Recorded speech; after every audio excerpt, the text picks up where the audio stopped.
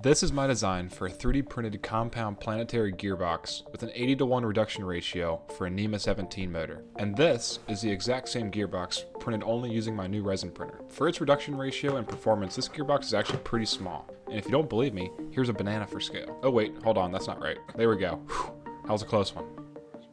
But I needed to know whether I should be printing these gearboxes using my standard FDM printer, which is a CR10S, or my new resin printer, which is a Creality LD02H. To do an initial test of the design, I used my CR10S to print the parts out of PLA. This gearbox actually has 24 parts in it if you count the hardware needed to assemble it, and looking at the cross section, the density of these parts is pretty high. This design has 8 main 3D printed parts. These consist of one sun gear, which slides onto the motor shaft, 3 planet gears, a carrier for the planet gears, an outer housing which includes the first ring gear, a second ring gear which is attached to the output hub, and a faceplate. I will also include some links below to the files for all of these as well as the necessary hardware to assemble this gearbox. Assembly for this gearbox is really straightforward and everything either presses, bolts, or screws together.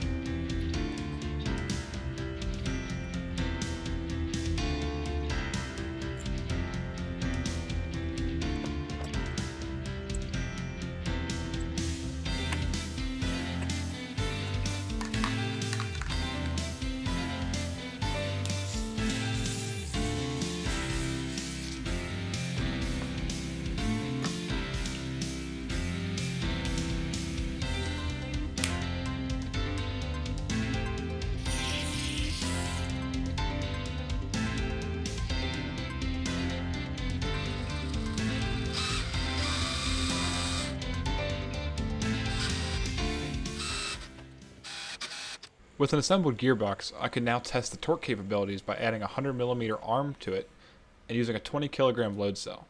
Load cells are really cool and they're able to measure the force applied to them using this really simple but ingenious circuit called a Wheatstone bridge. Using this we can monitor and record the amount of force that the motor and the gearbox can exert.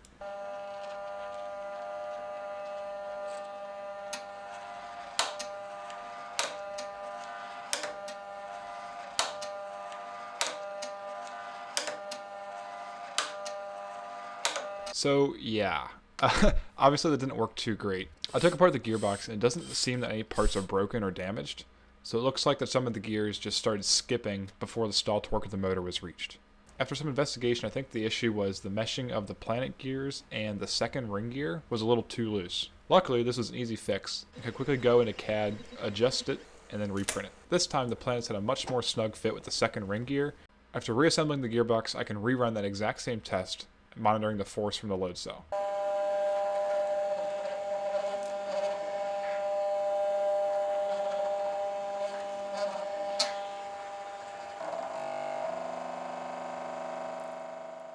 This time the force exerted was actually 4 times higher and there was no skipping or failures within the gearbox. And since we know the length of the arm on the gearbox and we know the measured force from the load cell, we can actually calculate the torque achieved by the gearbox. So with some initial data and a design that seemed to work, I was ready to print a version using resin.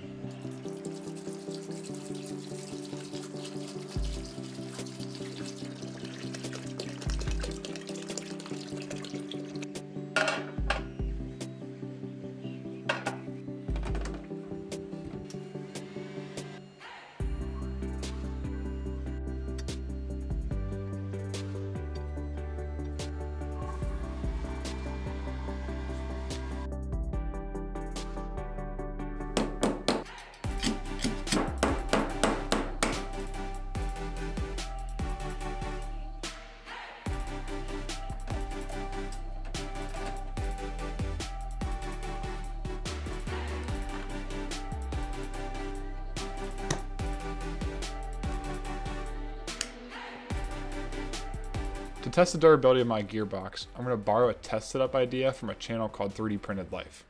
He stress tests his model of a 3D printed harmonic drive by repeatedly applying force to a load cell in a closed loop setup with his motor. This is a great and simple way to do repeatable tests with cyclic loading. If you haven't already, definitely go check out his channel, there's a lot of great stuff there.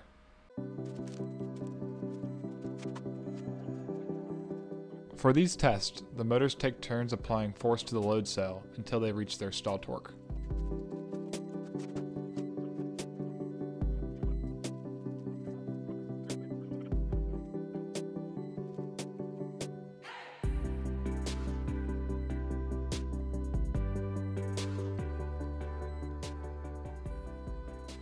Both gearboxes were doing really well until I left for an hour or two and came back to the resin printed gearbox making this sound. Yeah, clearly something was wrong, so I took apart the test setup and dissected the gearbox.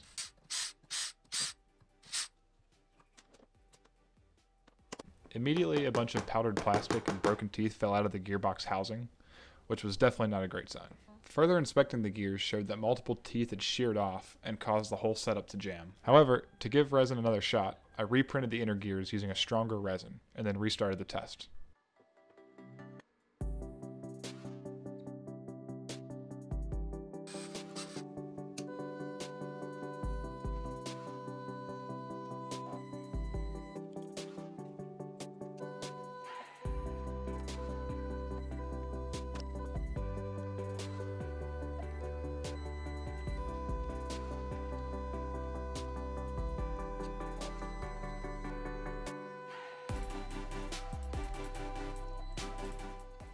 This time, both gearboxes last over 500 cycles without any issues.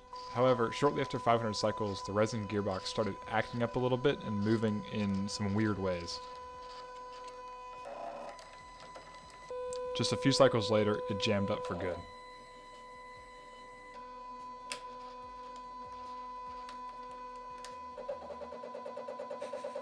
Dissecting this gearbox yet again led to powdered plastic and broken teeth falling out.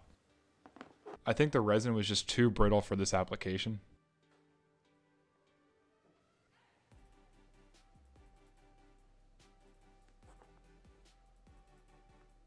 However, when I took apart the FDM PLA gearbox, there was essentially no signs of wear. Additionally, the FDM parts were so much easier to print without having to go through the entire resin process. This gearbox is actually going to be used in a future project of mine, so stay tuned for that. But until then, I'll catch you in the next one.